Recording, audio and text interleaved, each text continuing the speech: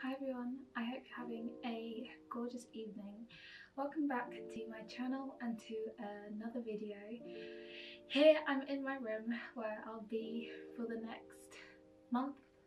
The UK has gone into a second lockdown, so the next few videos will probably take place in my room a lot, so I do apologise for the lack of variety, but I thought I'd change the position of where I'm sitting today just to spice it up a bit.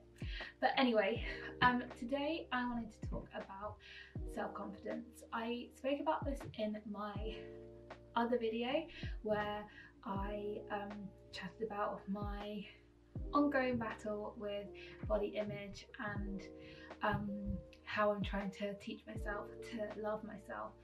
And I said in that video that I wanted to continue doing these types of videos because it's a subject that's very important to me, and I've struggled with confidence and body image most of my life. So today I thought I'd give some of my tips on how to be confident, not just in your body, but also in yourself and your everyday life. So my first tip is one that I feel like people say a lot, and it's definitely easier said than done, but I think for me at least it really rings true, and that is to fake it till you make it.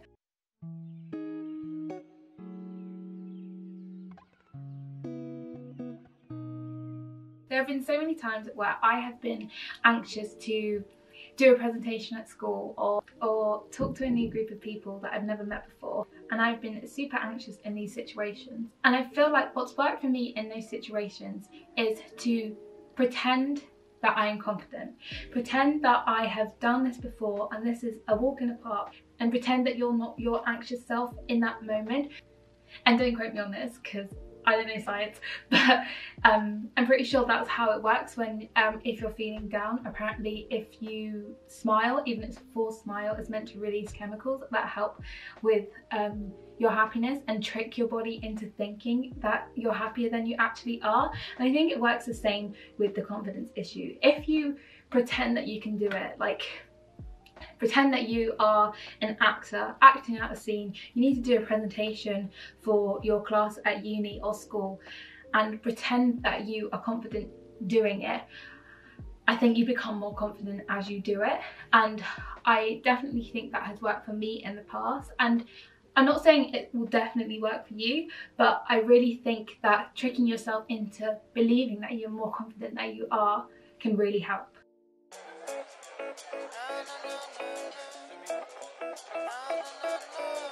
So tip number 2 is you have to start believing that you are the main character in your own story and not the side character in somebody else's.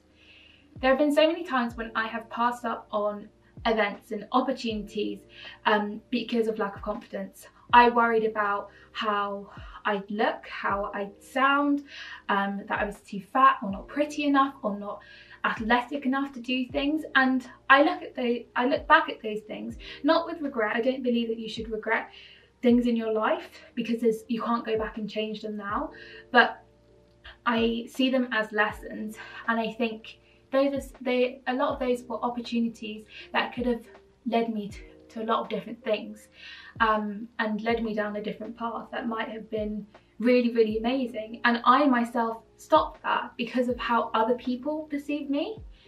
And I think that's where the problem is. If you're the main character in a story, you don't worry how other people perceive you because you're the main character.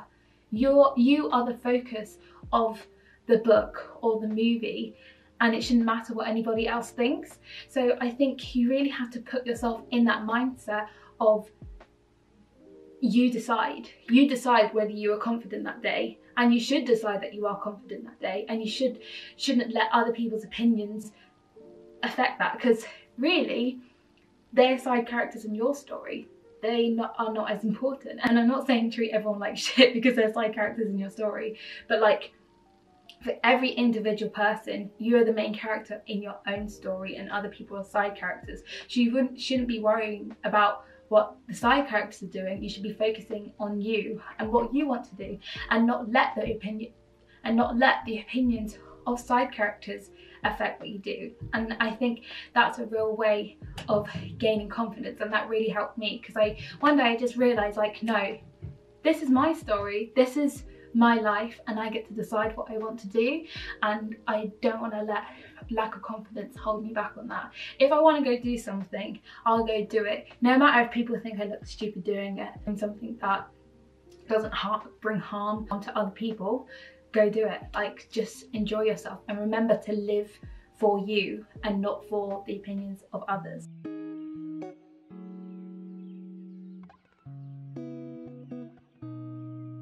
This brings me on to my third tip, and this is one that I think about a lot when I'm out and about on my average day. I take note of what I think of other people when I see them make a mistake or fall over, or maybe not wearing something that is very flattering, or have a bit of toilet paper stuck to their shoe or something stupid like that.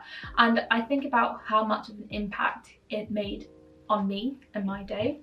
Yeah, for example, if someone fell over, it might make me laugh for a sec, but usually that moment is very fleeting, and it's not something that I think about constantly during that day, or something that keeps me up at night. And I think when you're the person in that situation that has fallen over or done something stupid or really embarrassed yourself, all you can think about is how much other people are thinking about you, and in reality they're really not.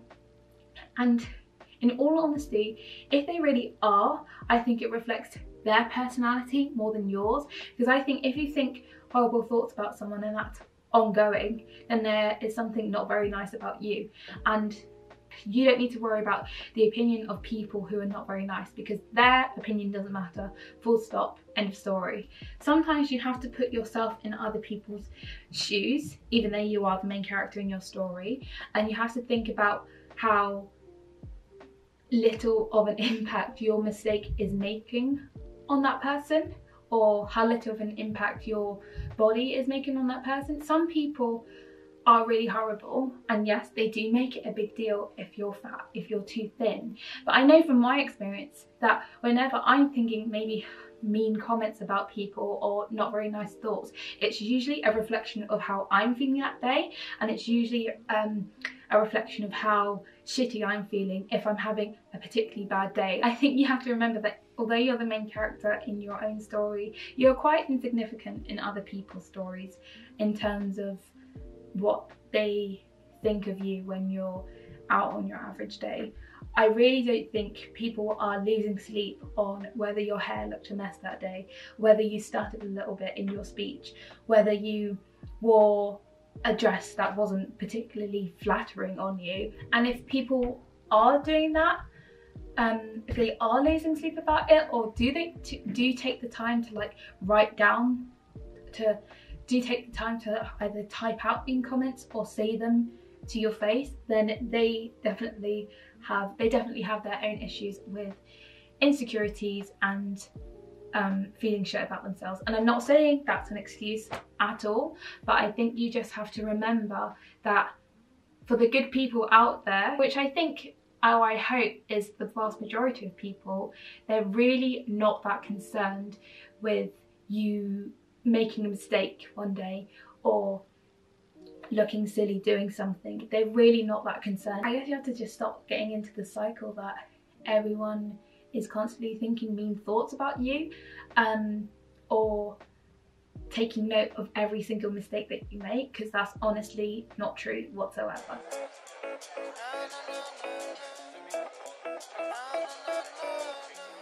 My fourth tip is kind of what I did in my last video on body confidence, and that is look at yourself in the mirror and tell yourself good things.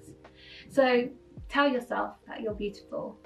Tell yourself that you're clever. Tell yourself that you are kind. Tell yourself that you have a good heart. Tell yourself that you're a good person, because you are. And I think telling yourself those things in the mirror, looking at yourself in the eye and saying those things to yourself will make you believe it. You start to believe those things if you say those things over and over again. Just like if you say horrible things to yourself in the mirror, or you constantly hear horrible thoughts said to yourself, you start to believe those. So you need to counteract all those bad thoughts and feelings by looking at yourself and telling yourself that you're beautiful, that you're kind, that you're clever, because that is the way that you will grow in confidence, in self-love, and learn to love who you are and realize that, yeah, you are a good person, you are beautiful, and you are clever. And like I said before, the only person whose opinion that matters is yours, because you're the main character.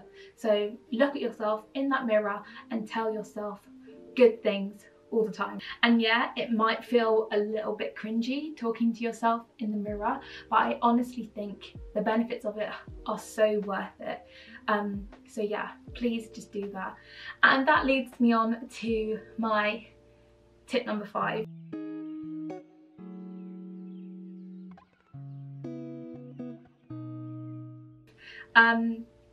So this idea I kind of got when I saw Lizzo, the wonderful Lizzo, at Glastonbury Festival last year, and there was this really beautiful moment where she spoke to the crowd and told us to look at the people next to us and tell each other that we loved each other, that we were beautiful, that we were kind.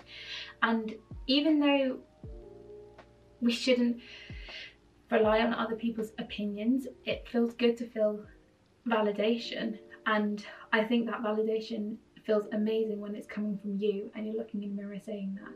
So that's why my 5th tip for if you need a bit more confidence is go listen to Lizzo, go watch her Glastonbury performance, and go and watch her many other performances. I really like her NPR Tiny Desk concert too.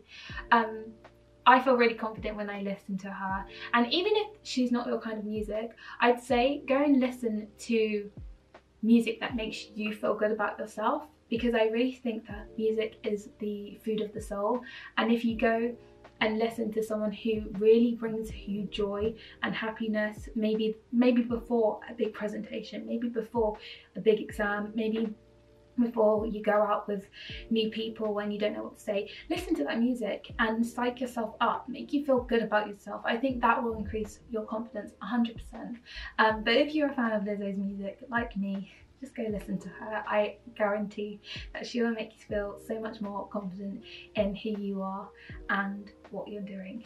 And with that, they're my tips for self-confidence and self-love, and I really hope that this video was inspiring and helpful to you and helps on your journey of self-love and growth and finding confidence in who you are, because honestly you are amazing. I really enjoyed making this video, and I really hope that you enjoyed watching it too. And yeah, thank you so much for watching, and I hope to see you in the next one. And let me know down below if you have any tips that help you for feeling a bit more confident. Yeah, thank you for watching. Bye. There must be something in that West Coast water, 'cause I really loved the moment I saw her. I've seen her faces, many places to wander, 'cause the feeling's just a little bit harder.